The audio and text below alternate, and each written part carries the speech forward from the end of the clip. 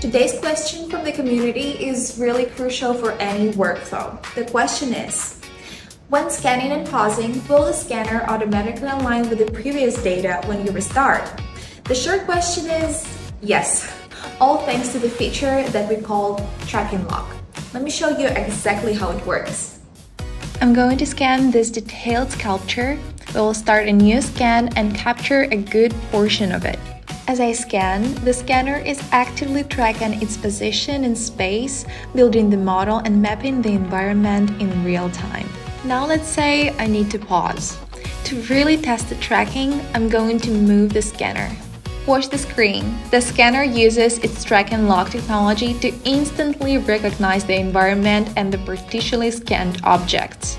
And just like that, we're back in business. I can continue scanning exactly where I left off with perfect automatic alignment.